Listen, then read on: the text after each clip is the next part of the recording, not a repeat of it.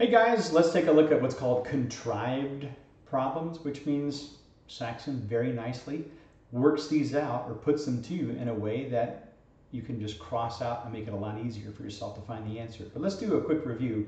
Look at this. What's the easiest way to deal with that arithmetic fraction problem? What's the easiest thing to do here? Yeah, the easiest thing to do is just cancel, right? Look at that. 29's gone. 17's gone. 61's gone. The answer, 5/8. Done. Okay? A lot simpler, right? Okay? Look at this second one. What do we do with this one? Remember how to factor that one? X and X, right? Okay. Ooh, I multiply, give me negative 15, so it's, excuse me, 16, so it's a positive and negative. Adds to give me positive 6, must be a positive 8 and a negative 2.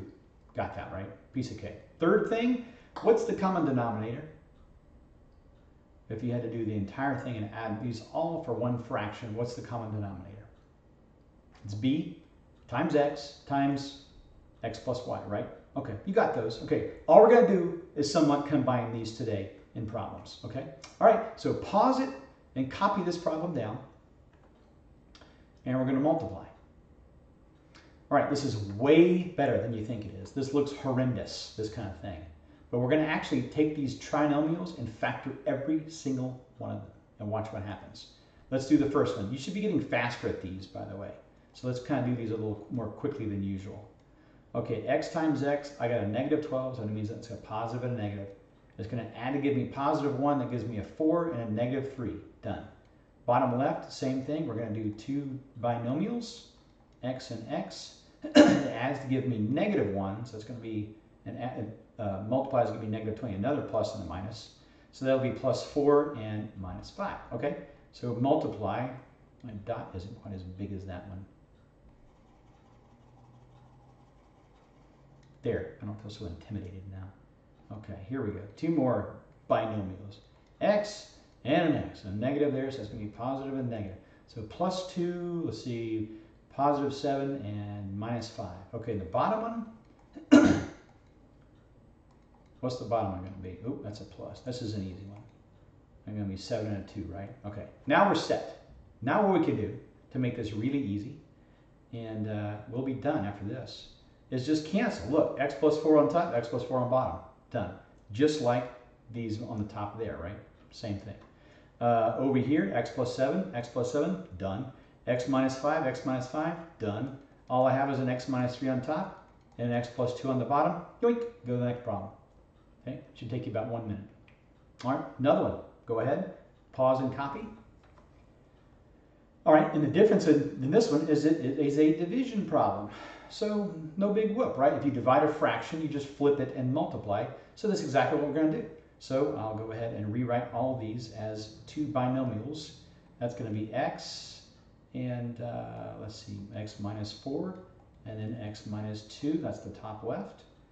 Bottom left is going to be x plus 7 and an x minus 4. Okay, I'm going to multiply now, which means I'm going to do this part first on top. So that's going to be x, let's see, plus 7 and an x minus 5. And this is going to be on the bottom this time right here. So minus 2 and minus 15, that means that's going to be minus 5 and then plus 3. Okay. And then the same thing, we just cancel out the ones we can cancel. And look at here, gone. And what? X plus 7, gone.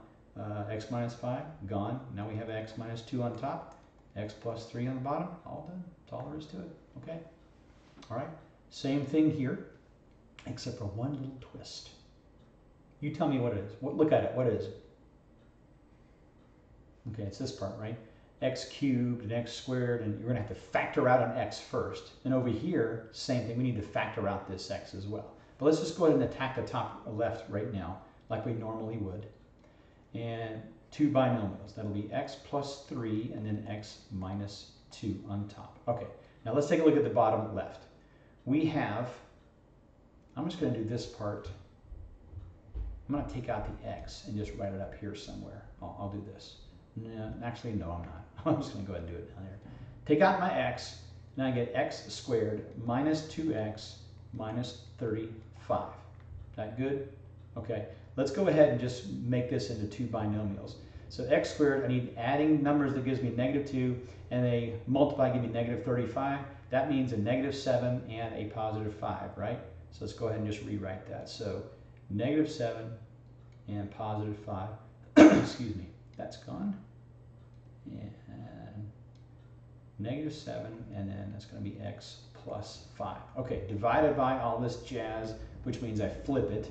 So this goes down here, the x plus 3, that's all there is. On top, I have an x, and I factor that out. That gives me x minus 7. Okay, everybody there? I've done nothing new at all. We've done nothing new, except you just a big hunk of them. So let's cancel here. I got an x plus 3, x plus 3. X minus 7, x minus 7. Ooh, I have an x here and an x there. That's gone. So all I have left is x minus 2. And on the bottom, x plus 5. There you go. That's all there is to it. Okay. All right. Try A, pause it, and give that a whirl and see what you get. Don't forget, that's a division problem. So flip it. All right, go ahead. Okay, well, let's give it a whirl here. Top left is going to be x minus 3 times x minus 3. Bottom left will be x plus 8 and then x minus 3. I'm going to go ahead and flip this. Here, I'm going to make myself, that's a multiplication problem in there. Yeah, okay.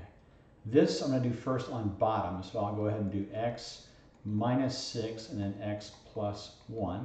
So this I'll move to the top, and that'll be x minus 9 and then x plus 8. Okay, so let's start canceling here.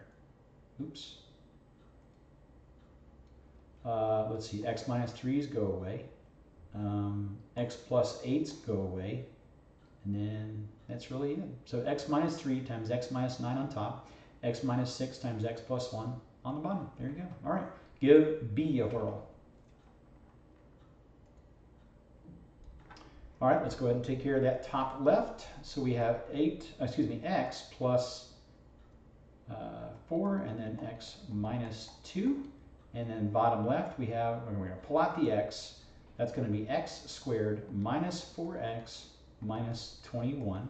We'll come back to that in a second. We're going to multiply. X minus 2 flips to the bottom. The x goes to the top, or excuse me, the x squared minus 7x goes to the top. We're going to plot the x and have x minus 7. Okay. Well, let's take a look at this and let's flip this one. X squared minus 4x minus 21, that'll be x minus 7 and x plus 3. So x minus 7 and then x plus 3. Let me go ahead and fix that up. X minus 7, x plus 3. Okay, let's start canceling here. Where are we at? Ooh, x minus 2's, they go. Of course, the x's go. The x minus 7's go. And we just have x plus 4 over x plus 3. Okay, that's all there is to that one. All right, hope you guys had a good day. You will after you get finished this problem set. So do the best you can. Hey, get 20 or 25 of these things right. All right? If you get 5 or 6 or 8 or 10 wrong, it's okay. If you're not being lazy or slopping around, it happens. Don't worry about it. Okay? Just make sure you go back and kind of figure out what you've messed up and then keep going and you'll get more of a chance of getting them right for next time. So, all right. Have a great day. Y'all take care.